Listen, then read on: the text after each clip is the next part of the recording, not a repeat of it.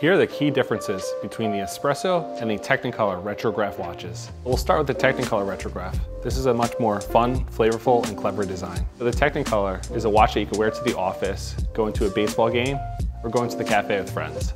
The Retrograph Technicolor is a great way to stand out in the crowd. It's also a great conversation piece amongst watch collectors and enthusiasts alike. Now the Espresso Retrograph is a much more tonally balanced watch. The Espresso Retrograph is a great watch for a night on the town with friends, date night, or even a wedding. The person that wears this watch wears it on special occasions.